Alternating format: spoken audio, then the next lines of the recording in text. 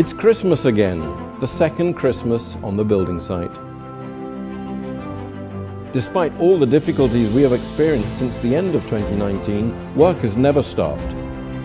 People have been involved in Germany, Italy, Austria, all working towards the final goal, the new natural gas-fired power plant for the city of Cottbus. This is the last episode in our web series Powering the Future. Next year, we will keep bringing you regular updates. Early summer, the plant will come into action and we will tell the full story in a short documentary on how the latest technologies implemented by Cefla, Atzwanger and INNIO will cut CO2 emissions by 80,000 tons. And here are the people behind that story wishing you a wonderful Christmas. Buon Natale e buon anno nuovo a tutti.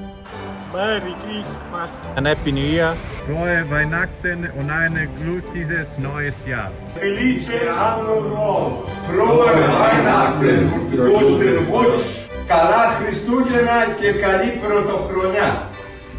Ciao! Ciao! Ciao!